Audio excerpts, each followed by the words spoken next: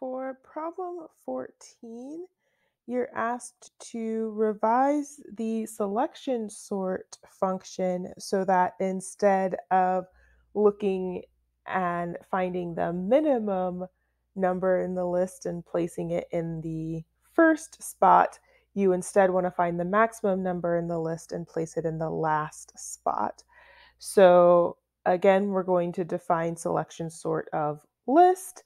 And in this case, we want to look in the range from 1 to the length of the list plus 1. And we want to find the maximum number in the list from 0 to length of list minus I. So the current max will be list at minus I, and the current max index will be minus I. So this will allow us to move through the list backwards from the last item to the first item. Similarly, for j in range, now our range is 0 to the length of list minus I because we want to look at the numbers that occur in the list before the location we currently are in. If the current max is less than the item in the list at that location, we want to make the current max equal to that number. Otherwise, it stays what it is. And then we'll change the current max index as well to be equal to j.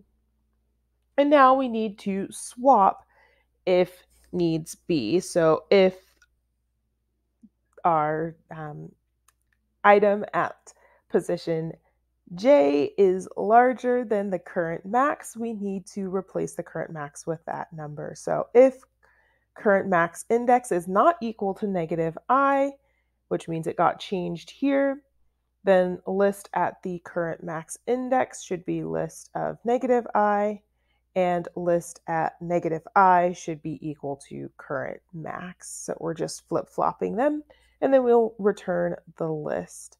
So we'll run that function, and then we're asked to write a test program that'll read in 10 numbers and invoke the program and display the sorted numbers. So I told this to return the list, which should cause it to print out those numbers when I call the function. And I've gone ahead here and just chosen 10 random numbers to sort. So we've got 4, negative 20, 3.6, 9, 4.5, negative 3.7, 82, 9.5, 2, and 7. So when we sort that list, it does indeed look like we are sorting that list in ascending order.